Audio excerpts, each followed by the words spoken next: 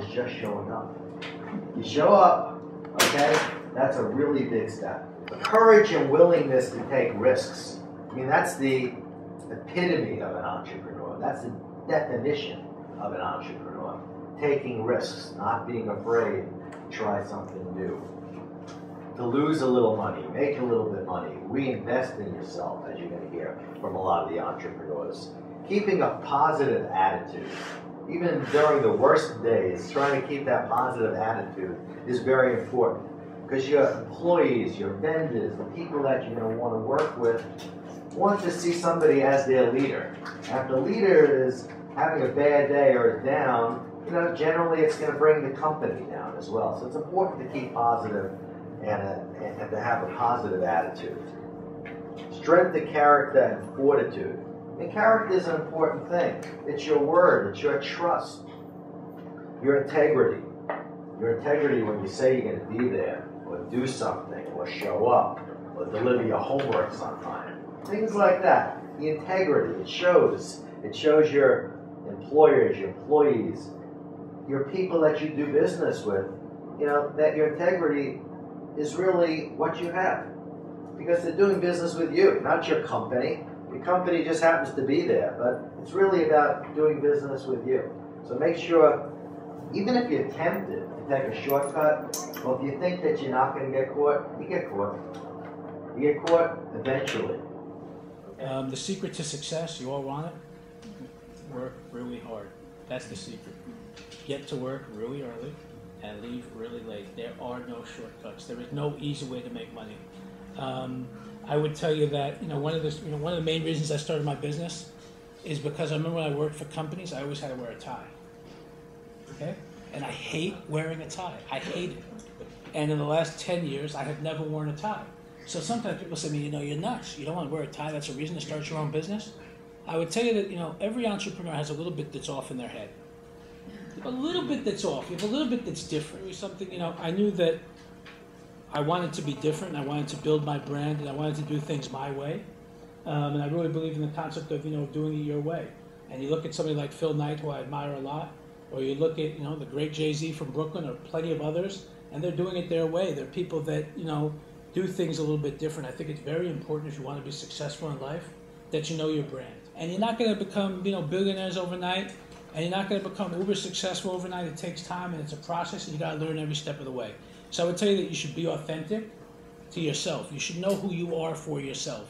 And as you get older, I'll tell you that one of the things that you'll learn is how to be comfortable in your own skin, which is very important. This was the first show that I was actually a named producer, which gets you on the poster and it gets your name on playbill, which is a very cool thing, I have to admit. I was much more taken with it than I thought. When people like Sevi just told me, her sister or her friend, her mother went to see Cinderella, and they brought home the playbill, and she said, "Oh my God, here's my professor in the playbill." So it's a pretty cool thing. So in total, a guy who was not in Broadway 3 years ago now is in 16 productions. It could just add up really very, very quickly. Probably the most important asset to have is what you mentioned, a positive attitude and an enthusiastic, optimistic viewpoint that you can do pretty much anything that you want. And you guys hear that a lot, I guess. You're hear it in college, you're going to hear it in school, you're going to hear it from your parents. But the reality is it's really true. The limitations that you put on yourself are the limitations you're going to have in this life. Once you take those limitations away, you'll find that opportunities open up all the time. And once you're in the game, more opportunities open up. It's the people that are standing on the sidelines and not in the game that don't wind up getting the opportunities. You must be willing to execute. Your life cannot be about how do you get the most money for doing the least amount of work. Let me repeat that. Your life can't be about how do I make the most money with doing the least amount of work. That may come later on after you've succeeded. But in the beginning, you need to be willing to put the work, the time, and the effort. You need to be willing to execute. People around you have to look at you as someone that can execute. Can I give you a job? Can I give you a project? Can I give you a function? And you're going to execute that to the end? Are you going to go A to Z? Or are you going to go A to like C? Right? 100% of the world has an idea. 100% of the world. Everybody has an idea. 85% of them have a plan, on how to execute that idea. Maybe 3 to 5% of them have the actual ability to execute. And when I say execute, I don't mean just start it. Start it, get punched in the face, drop down to one knee, fail a few times, restart it, fail again, start it again, and keep going until you get to that point. Of course, this is not a finance class, but I think it's just important for you to know when you're seeing each day that it's making new records. I'm not sure if it's making you any richer or it's helping you in any way at this point, but hopefully in the future it will make a big impact as you're successful entrepreneurs and you want to invest in the stock market.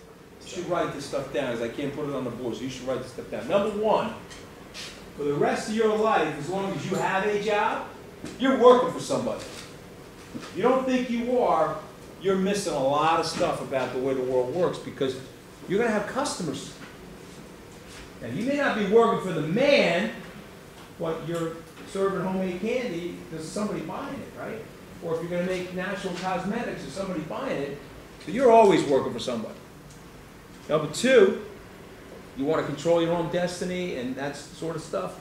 But guess what? You're going to have people on your team. You cannot do this alone. You're going to have to create a team and a culture around yourself. And one of the key things you're going to have to do is you're going to have to dial down your ego and subordinate yourself to the greater good of that team. See that? So guess what? You do that right, not one of those people is going to be working for you. You're going to be working for them. You see that? Because the best leaders, they put themselves in a servant position to serve the people that they're working with to get to the goal. The best leaders. Because entrepreneurship and everything in your life is going to be based upon relationships. You're going to have to get people to do things for you. The people that are helping you make the candy, the organic cosmetics, the fashion. You're going to have to interrelate with those people. You're going to have to influence them to help you create whatever your goal is. You want to know the worst word on the planet? Worse than the F-bomb? It's the word ought. Boy, you really should write this down. O-U-G-H-T. You see that word ought? That word ought is going to destroy your life if you don't adjust yourself. Your parents ought to get along. Did you not know that? And you guys in the room, you ought to all get along with each other. You ought to like him. You should teach him. Should is a really bad word. Should is a bad word. Where the should get worked down? That's another bad word. You know, life should be a certain way. I should get into the school I want. I ought to go to the college I want. My parents ought to get along. I ought to get along with my brother. My mom ought to get along with her sister. My spouse ought to like me. You got what I'm saying? That word ought is going to destroy your life. The world ought to be a certain way. Huh, it's so unfair. You know? It's so unfair. Get over it, man. And stop the whining. Get over it. Engage yourself. And I think as every single one of you are going to learn, you're only as good as the people who are around you. Actually, truly, I don't ask anybody to do anything at my office that I wouldn't do myself. I can have other people do it, but I want everybody to understand we're all equal and we're all in the same boat together and we all have to swim upstream together, because if the company does well, every individual does well. And For me, I was always kind of back and forth between whether I wanted to be in the family business or I wanted to be in marketing or advertising. So I went to Cornell's business program with the intention that I may go into the family business, but I also wanted to try some different things before that. So I went off to Albany to college. I went for business, for marketing, and I graduated Albany. And the only jobs I could find were cold calling for marketing, and you know, sitting in an office all day for 10 hours making calls, not really what I envisioned marketing to be. So I went back to Hofstra to get my master's in teaching, teach social studies, and I finished that. I student taught, and I was subbing for a few years, unable to find a teaching job. As you know, that's very difficult as well. Yeah, don't go into so teaching. I tried to think outside the box to try to get back to something related to teaching, you know, to maybe use my marketing skills, whether that be for a youth center or a camp. And I had contacted Marissa who I had met once before, and, you know, I got lucky.